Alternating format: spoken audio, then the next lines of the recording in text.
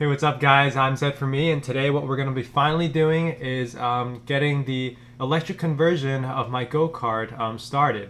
So what I have actually laid out here on the table is pretty much all the parts that I need in order to get started with this project.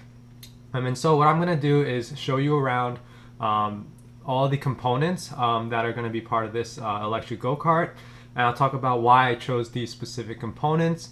And I'll try and give you guys a little bit of a background in terms of how everything works, because this is obviously very different than a gasoline engine that you can use like the Predator 212. And so everything here I specifically picked out, and it took me quite a bit of time in order to pick out these components. So I chose these components for a reason, and I want to explain to you guys basically how to fit everything together. I can't go into depth in terms of just like everything about electric go-karts, because there's just so much to learn, or I mean electric systems in general, because there's just so much to learn. However, I can give you like a general basic idea of how things are put together. So first, let me show you guys around my table right here. So essentially, when it comes to electric, you really got to think about a lot of different components and how well they'll work together. It's not like a gasoline engine where you just put fuel in it, 87 octane fuel, fill it up, and then you run the engine. In order to replace the actual engine, there's like multiple components, as you see here, and even more components if you want to make something that will be even more reliable, as well as safer if that's something that you're very interested in. So let me just quickly run down the parts that we have here. This over here is the charger for the batteries. All these packs, these are all RC LiPo batteries. And for those of you who actually have an idea of anything to do with electric, you know that these RC batteries, these LiPo batteries, are very powerful, but at the same time, they have to be treated properly, or else you could get in a lot of danger. These are the types of batteries that you'll see on certain people's videos, on YouTube especially, where they just kind of go up in flames. And there's a big reason for that. It's because they're able to handle such a high current load that they also, if you don't treat them properly, can end up causing you a lot of trouble. So charger, these are the batteries. I'll talk more about that in a little bit. This here is the controller that I decided to use, and this is a Savotan controller. I got this from LA Bikes, and I appreciate their help because they gave me a lot of information regarding this controller and whether or not it would be right for my particular application. So this guy right here is basically the main part, I guess you could say, that will replace your gas engine. This here is a motor from Mode Energy. And essentially, this is a very powerful electric replacement for your gasoline engine. The exact model number is super long, so I'll just put it up on the screen for you right now. So if you want to check out this motor, you can.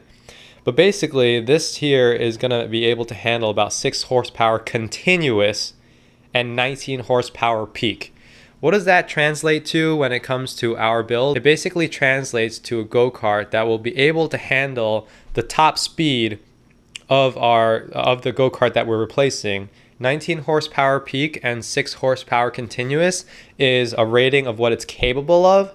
However, the actual amount of power that you're going to get is simply controlled by your controller. So if I had a really, really weak controller, I wouldn't be able to power this to its full potential. Same thing with my batteries. It's kind of like 87 octane fuel versus 93. The batteries, if they can deliver the juice that the motor needs, that the controller needs, then you're going to be able to crank up the power. If your batteries are weak right at the start, it's not going to be able to power what the controller asks for and what the motor is going to ask for as well. The final two pieces that you need, one is obviously a sprocket. This here is a sprocket. I believe it's 22 teeth, and this will work with the 35 chain that's currently on the go-kart already. This here is our throttle, and it's just a simple foot throttle. Not many bells and whistles to it. But basically, other than the wiring that you need to connect this all together, that's really all you need. So why did I pick out these specific parts? So these here are Turnigy hard case packs. Each one of them is 4-cell and they contain 5 amp hours each. So for my build, what I'm doing is 10 of these packs for 20S, which means that there will be 20 cells in series, as well as 2P, which means that there's going to be, instead of 5 amp hours, you multiply that by 2 and you'll have 10 amp hours.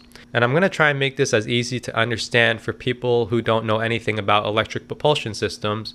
And if you want more information, I highly recommend you to go to a website called endless-sphere forums.net.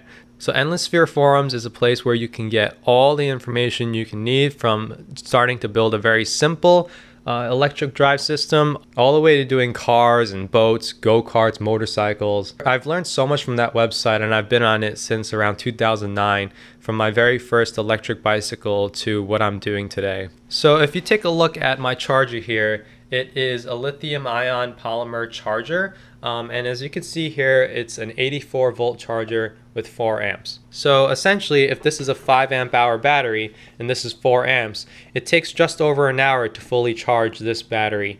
Because my setup will be 2P, which is 10 amp hours, 5 and 5, this will take approximately 2.5 hours to charge a fully depleted battery. And when it comes to batteries, it's really not like fuel counterparts where you could just run your engine all the way till there was no fuel. With electric, you guys know Teslas are really popular now, and actually, you know, they weren't popular at all in 2009 when I first started building electric bikes. However, for those of you who know anything about electric cars, you really don't want to run them down to 0% battery life, and you always want to keep it around 50% for storage. And then charge it up when you need to go, and then use it and not let the battery sit at full charge. Basically, these are very powerful versions of the cell phone batteries that you have. So the way that you would treat your cell phone battery, you'd want to treat these as well. You don't want to run your cell phone battery down to 0, and you don't want to leave it fully charged forever either. So these packs are 20C discharge packs, and essentially what that means is that they can put out 20 times their size in terms of current. So this is a 5 amp hour pack. It has 20C discharge, which technically means that this here can put out 100 amps. You really don't want to run these batteries at their full rating because it'll heat up the pack and the batteries will degrade faster. So that's also part of the reason why I'm putting these two together. And with 10 amp hours, I'm going to be running these at really half their rated discharge. So the goal for this build is going to be to break 10,000 watts. 10,000 watts is going to be a lot of fun, and this controller here is able to handle 12,000 watts. And so once I have everything tuned out, I'll be starting at like probably 2,000 or 3,000 watts just to make sure everything runs well together, and then I'll just bump this up all the way to 12,000 watts, and obviously that should be a big blast. So talking a little bit more about this controller, I really like this controller. It's very hefty compared to a lot of the other controllers that I've had. The terminals here are very easy to use, and I really like how everything is all laid out here, as well as the ability to connect this to your computer and to program it. So that's a really big important feature that I think everybody, or every controller at least, should have. I didn't talk about this yet. This basically is a balancer. It'll balance the cells inside each of these battery packs. So you want all the cells here to be at the exact same voltage, and this balancer will allow you to do that. Okay, so now we come to our motor. This here is a 3-phase brushless motor. And like I said before, it's able to handle 6 horsepower and 19 horsepower peak. However, I'm not going to be running it at its full rating simply because, number one, this controller cannot give 19 horsepower peak. The conversion between horsepower and watts is very simple. It's because I'm doing a 12,000 watt build. Every 750 watts is a horsepower. So if you do the math, there's actually not enough juice in this controller to run this thing at 19 horsepower. That, and along with the fact that I really don't want to stress my batteries more than I need to. If I had double the amount of batteries here, then I could certainly have gotten an even bigger controller, which will run this motor at its full rating. However, I decided not to run this motor at its full rating simply because I don't want to overheat this motor. and I know that what this controller is capable of already is going to be more than enough for me to have a lot of fun. I always have the ability to upgrade in the future. The good thing about electric components is that you can upgrade each individual component until you build a system that's really strong. So with a gasoline engine, this would be analogous to perhaps switching jets on your carburetor or doing rods, things like that, which will actually make your engine run more powerful. That's what switching out each individual component can do for you on an electric drive system. So what I'm gonna do first is I'm gonna try and hook up everything together, and I wanna at least prove to myself that I can get this motor to run. So what I'm gonna do is get my laptop, get ready to program this controller, and just do a very simple connection of all of these things together. I would show you the entire process of hooking things up together.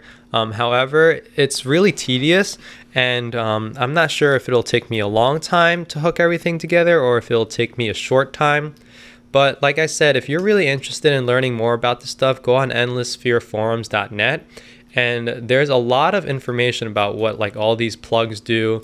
It's simply a chore when it comes to putting the controller and matching up the colors here for the phase wires to the colors on the motor. When you start mixing and matching, not everything is going to be color coordinated. So that's something that is definitely going to require a little bit of time. Sometimes you might get it right on the first try, sometimes you might not. However, this controller is really good because with the hall monitors, and again, if you don't know what that is, check out endlessphereforums.net. With the hall monitors, it can actually match it for you, and so that'll definitely save me a bit of time. However, it is my first time using the Saboton controller, so when I get my laptop to program everything, I'm gonna let you guys know in terms of review how easy it was or how hard it was to actually get everything here hooked up together. So I'll be back in just a few. So for now, I've actually got everything connected, and it's currently running the Hall angle test. So as you could see, this motor is running very slowly, and it's just checking to make sure that everything is connected up properly. I'm still currently working through a couple of issues right now, mainly with the throttle. I can't seem to get it to work where it'll control it smoothly. I did have a little bit of a mishap where this went to full throttle by accident. So as you can see, that's all done now, and if you just move this window over, you can see that the test was okay, which means that this Hall angle combination that I used was correct. So now what I have to do is switch this to normal run and disable the Hall angle test and just press OK.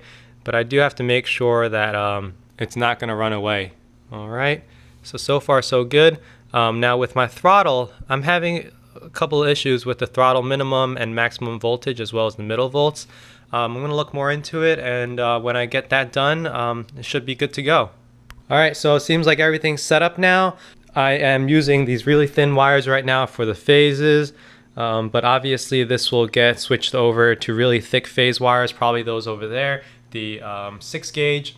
I'll try and go with thicker if I can, but just to kind of show you, this is the throttle, and right now it's really sensitive. I'm sure I can kind of fix that, but just take a look at the motor as well as the throttle playing together.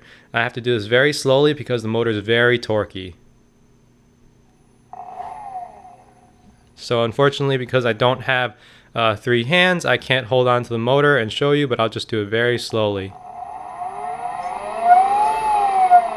Alright, so obviously as you can see, I barely moved the throttle. So I definitely have to work it out so that I can get the full range of the throttle to match up with the full range of the motor. Right now it is obviously very, very sensitive, but this is really good. Didn't take me too long to get everything figured out. This Saboton controller is very awesome. I really like it so far in terms of the way that you can just actually mess with all the settings on a computer and just download it into the controller. I think that's a really awesome feature. Another thing that I came into trouble with was that when I had everything plugged in, it had a issue with the motor being over the temperature cutoff. And so all you have to do is connect the temperature wire to the ground. And when you do that, it'll set the motor temperature to like negative 55 degrees Celsius. So it'll obviously never be over the temperature cutoff. And so when I actually do get everything set up, I'm definitely gonna be using a temperature sensor to make sure this motor never gets too hot. Other than that, I think that's it for this episode. In the next episode, what we're gonna start is doing the permanent wiring for everything, as well as mounting everything onto the go-kart, which is already gonna be a hassle in itself. Currently, in terms of spacing, I have to think about where I'm gonna put all these components. Obviously, all these components definitely take up more space than the gas engine right now. I'm thinking about mounting my batteries onto the skid plate, and the controller I'm thinking about putting right where the gas engine was, and then building a bracket which kind of extends vertically and mounting the motor there. The only issue I have with that is probably that the motor will be sitting up higher than I want it to. However, I really don't know if there's any other place I could put that controller. I'm trying to keep all the thick wires as short as possible so that there's less losses in terms of the resistance in the wires. But that'll be for the next episode. As always, thank you guys for watching. Please check out the other videos that I've had in this series so far if you haven't already. And I'll be sure to catch you in the next one for more go-karting fun.